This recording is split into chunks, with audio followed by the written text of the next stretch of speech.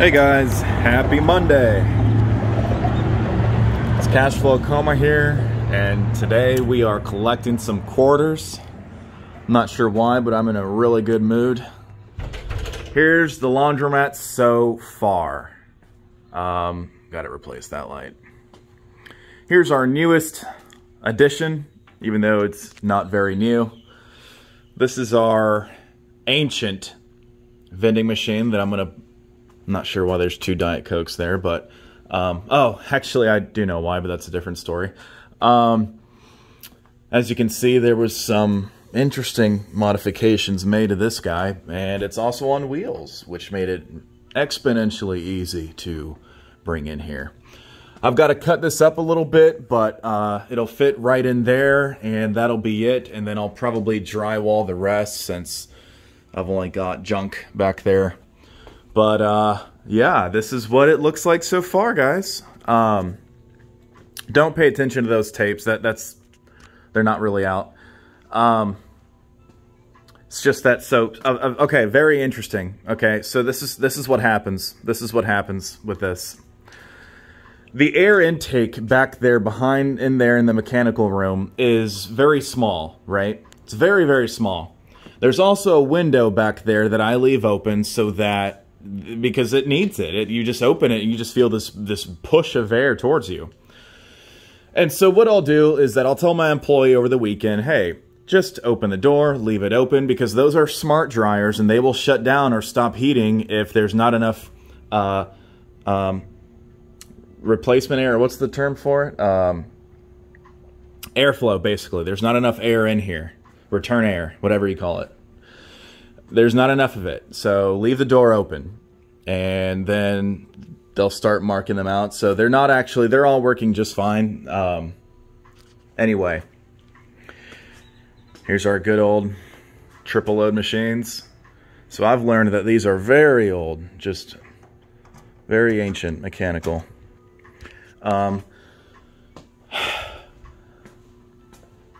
Yeah, gasket fell on this dryer there. Okay, everything seems to be good so far. We've repainted these, just trying to make it look a little brighter, a little more open in here. I used to have a bunch of old singles that were here, and they were all down, all 7 Speed Queen top loads that were down. And we've put in these 3 machines in here in its place, and I renumbered most of the machines in here, actually. I ran out of A and B, so I had to start using X and Y, so that's 12X, 12Y. And painted this wall. We put a wall up there, painted it. And there's going to be a park bench put in here possibly today. I will admit I probably need 1 or 2 more folding tables. There's just not enough. These are some custom tables that the original owners built. We take care of them. There could be maybe 1 more very small folding table like that placed right there, but honestly, guys, I'm running out of space. I mean, I don't really have anywhere to put my carts. I mean, they're just kind of left anywhere at random. You can see how small this laundromat really is when I actually show you and do a full walkthrough. It's about 1,200 square feet. So, yeah, and then it's just this part here. And then that window is open, and this one just came up with an F13 code. Not a problem. Yeah, this is what's so nice about these newer machines, is that if you have a code, you at least have some kind of idea within like a 1 of 3 possibility, you know what's wrong with the machine. Yeah, I like Dexter a lot. That's just kind of what I was inherited with. If this place would have been a bunch of Hitch machines, then I would have been fine with that too. But, yeah, bathroom, where I just spoke about the infamous scene last night, is now customers only. And why the hell is the sign off? I had a sign taped on there. Whatever. Yeah, a bunch of new products. But anyway, we are just going to kind of go ahead and do some quarter collecting. And I'm going to do this on the fly, really, too, because I've got to get going. Oh, yeah.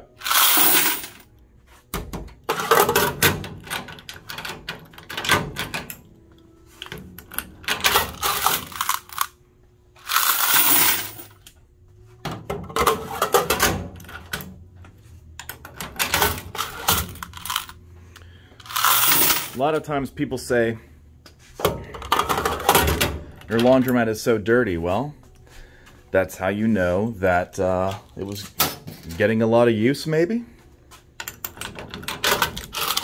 Guess if it was always clean, you'd start to question if people are really even using it. At least I know for a fact that mine are being used. Alright, and see, I also just got really tired of this. Like, people just, like, pretty much camping out right in front of the machine they're using. And, you know, it's just annoying if you're trying to walk through or something. And, yeah, that's something especially that I found out with these smaller laundromats. Is that there's just a lack of space, and it's annoying bobbing and weaving out of people. And, oh, well, that one's out. But, you know, for these couple of top loaders, I mean, I thought about, like, maybe keeping them, or, no, excuse me. I thought about ripping them all out and putting, like, some 60-pounders in here, like 2 or 3 60-pounders, or maybe leaving those 3 and then taking these 3 out and putting, like, 1 60-pounder or 2 of them. But honestly, I'm just, to be honest, I'm just kind of done putting money in this place. I'm just going to kind of roll with it right now. They're just going to, you know, and oftentimes I find that they enjoy using single pounders. This one was out, actually, so somebody ripped the tape off and accidentally put money in there. And then it didn't work, and they probably got all pissed off. I mean, we have stickers there. I mean, can't force people to read, though. And I've also learned about I guess how retro it is to see these older laundromats being used, or older machines rather. 'Cause many machines, I know some machines, and this must be also just so convenient, are cashless. Many laundromats, especially on the higher end, they're completely cashless. They have credit card readers on all of them, or no, what it is that you'll, especially in a nice one, which I have been in a nice one that we have around here, you go and put money in a card, and then pretty much the guy's got your money at that point. But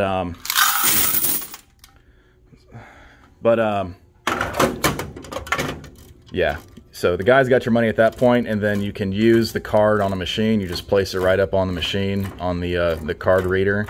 And it works on his vending machines and everything. He's got a pool table in there. He's got, some of them I see lazy boys, or like kind of like massaging chairs, I guess. And people will do that. And yeah, there's just all kinds of ways that you can make money in these laundromats. Advertising, I'm offering advertising here, up on here, and then possibly on these walls as well. So I hope to get, well, I'm not going to put a certain amount on it. I could be way off. I could be not enough. There's no telling right now. But one of the best investments that actually brings in more revenue has been these machines here, even though one of them's out because it's got a freaking leak. But yeah, guys, these, I mean, look at that, you know? These actually bring in a lot of revenue. And I think these are probably beating the new dryers and everything. So, yeah, there we go. This is all, so Saturday morning through Sunday night, really. And then I think these were used as well, a little bit. Yeah. One thing too that I tell my employee, one thing too that I've been telling my employee too, I say, you know, if a machine's acting up or something's wrong with it, you know, like a quarter will get stuck and then she'll just mark the machine out. Like, you know, maybe beat on it a little bit, maybe tap it a little bit, maybe try to get it out with like a little tool that we have to get a stuck quarter out, but don't frickin' mark the machine out. It's making money. And that just, I'm not gonna lie, that's annoying. You know, there'll literally be nothing wrong with the machine. Like a quarter stuck, and then she'll mark the machine out. I'll say, you know, can you not do that?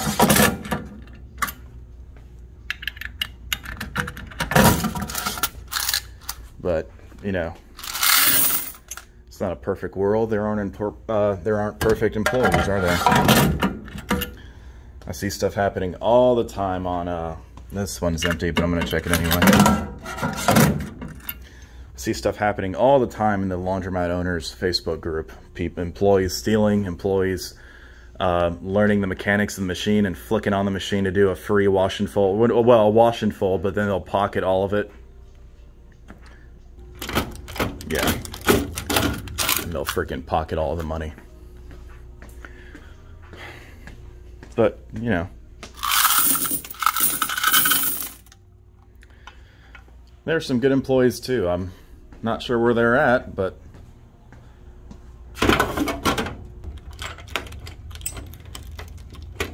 they're out there, I'm sure. And also now I'm missing the keys because I lost some keys, and now I'm missing some keys to those lint things there, down there. That's about $800 right there. Yeah, speaking of, talk about missing keys and missing well, yeah, keys. So get this. I had my car broken into about 2 weeks ago, and I had to replace the glass, and I didn't realize that that day I had to change out just these driver's keys, and so I had them in my backpack, which got stolen. So these are not the factory keys. The factory locks, rather. These are not them, because they don't open them, because I went and bought them from the original manual. These are some old, like, HZ model machines, HZ3Q or something like that. Yeah, HZ3Q, something like that. So I don't have a key to open. This one doesn't need a key, it just opens on its own, but those couple do. So now I don't have a key for this, and I also don't have a key for the cash box. So now this thing is absolutely full of quarters. And I'm lucky that it hasn't gotten jammed. Before I left Friday, I went ahead and went up to all the machines and just started beating on all of them to just get the quarters. Because what happens is the cash box won't fill up evenly. I'm sure y'all laundromat owners know. It'll all stack up in this corner, and then it gets clogged right there, and it won't work anymore. So I just went and just started beating on them. And yeah, so I'm in quite a pickle right now. I'm also having some better stickers come in. Just, you know, these things kind of help. You'll learn that these things really help with people. A simple little note like that could save you and your employee a lot of trouble. And I don't see any in there. Because, yeah, I hate it when people do that. Like, they'll just be on the floor, and there's just zero integrity. Zero. So having a little sticker like this does help, actually. And it costed me nothing to put on there. Alright, and I'm sure y'all know what time it is. It is my favorite time of this video. The triples. Because I know what these things can do. Yes, sir. Great.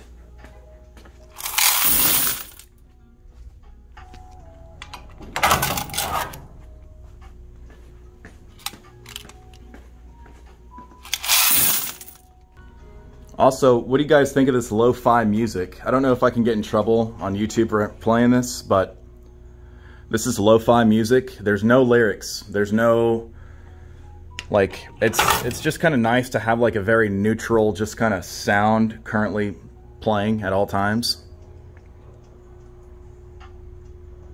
Don't know if you can hear it. It's chill, you know, it's chill. I mean, it's better than hearing the same couple of top hits play. You know, if I just say, Alexa, play music, you know, it's better to not hear like freaking Cardi B every like hour or so. Okay, now that row's done. This guy is possibly my best because he's the front and corner machine. People are intimidated when they come into a laundromat. They're just gonna go to the first machine they see. That one is absolutely their favorite. Or possibly its friend next door. This guy will also be. Look at that. Wow. I think that's the most I've ever seen a coin box. How did that not get full? Awesome. Wow. Okay. And nothing was... No, I don't see any problem. Our quarter's stuck, right? Oh, good. Okay. Again.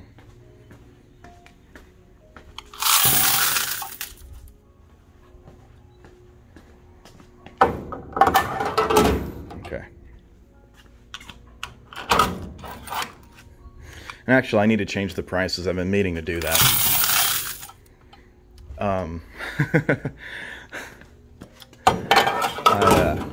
Okay, this is gonna get fixed today, hopefully. Maybe.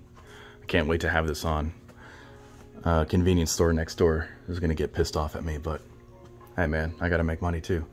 And then I have this little guy. You know, this guy will bust out like $15, $20 on a good weekend. You know, that's pretty awesome. And, oh, the vending machine. Okay. Okay.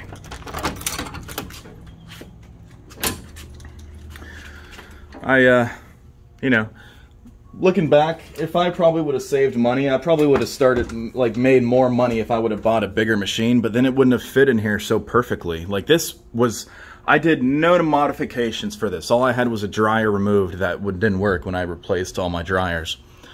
But this thing just fit absolutely perfectly in here. It's, I mean, that's, look at that fit. Look at that fit. We did nothing to it.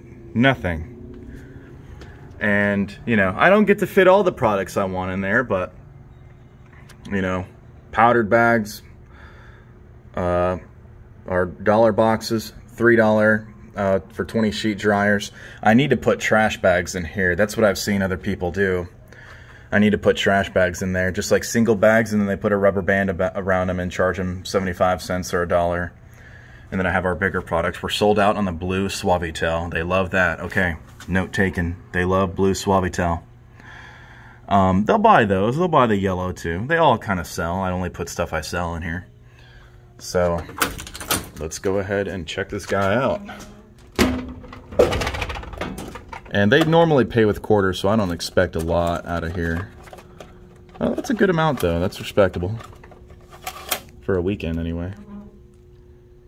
Okay. And then this guy should be pretty, yeah, it's a little bit. Okay. Hopefully there's no nickels or dimes in here. I'm gonna keep an eye on it.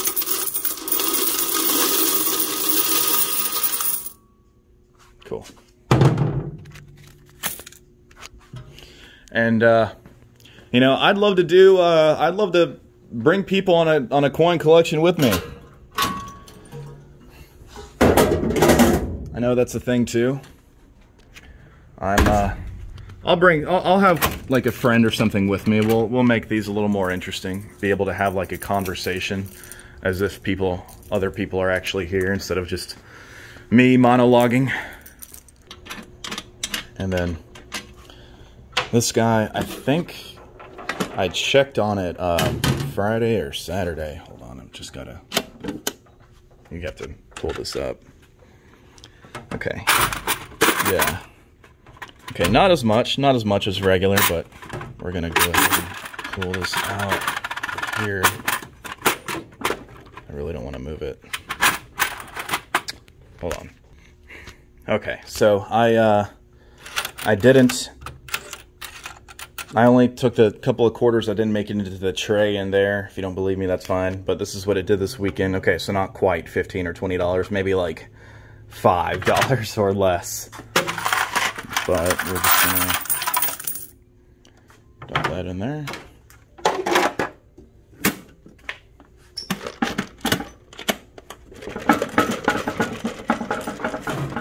Hold on, let me do this. All right, guys, so there's our bucket of quarters. Not bad for one weekend. Now, the moment of truth that I know everyone loves seeing.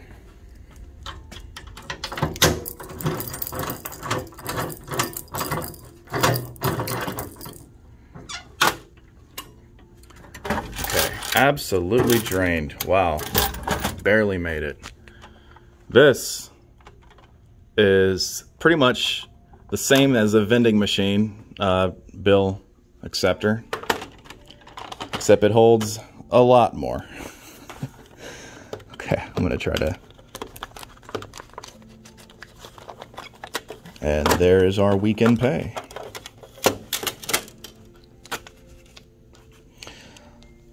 Awesome. Okay, so now that I'm done counting it, we have 100 from dry cleaning. And you know, I will say, it is nice to have an employee that you can trust. And I have been proven to, I can trust her. You know, the 20s stay in there. And I do watch her. I have a Ring camera in that office. I do watch her. And, you know, it is nice having someone that you can trust. So, not employees are good. They do have some things that are bad about them. My employee is on the better side, and I'm thankful for that, in my opinion. So we have 100, 200, 300, 400, 500, 600, 790 this weekend. Not to mention the quarters, which, I mean, every month or so I'll roll them up and I'll do that whole thing, and it's like a 2-hour process, and I'll take around $400 to $500 a month. So if we break it down, we could probably add another $100 for this evenly. It comes out to, I mean, if you were to divide it by a week, it would probably be around $100 extra per week. So maybe more. I'm not too sure. Don't quote me on that. But for right now, cash, we're going to say $790 this weekend. Anyways, guys, thank you all for watching. If you like these kind of videos, let me know in the comments. Be sure to like this video, share it with a friend, subscribe if you're brand new around here, and we'll see you in the next one. Take care.